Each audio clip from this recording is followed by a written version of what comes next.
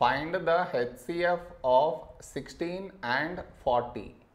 To find the HCF, for that we should do the prime factorization of each number separately. What I mean is 16, 40.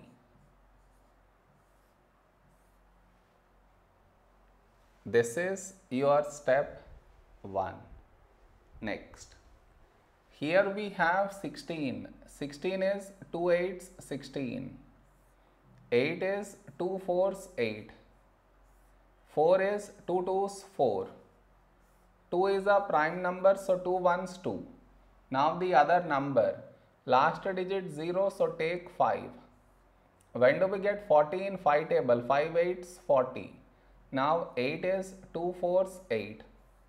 4 is 2 2s 4. 2 is a prime number, so 2 1s 2. Therefore, our HCF is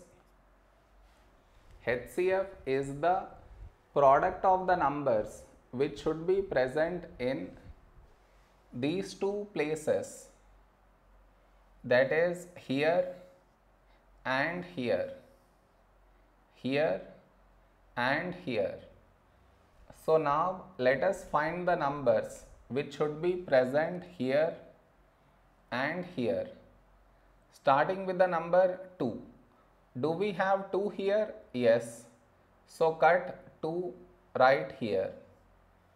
Next number 2. Do we have 2 here? Yes. So cut 2 right here.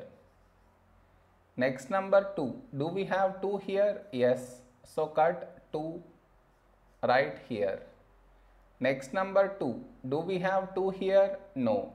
No more numbers have been left out. So our HCF is 2 into 2, 4 into 2, 8 is our HCF.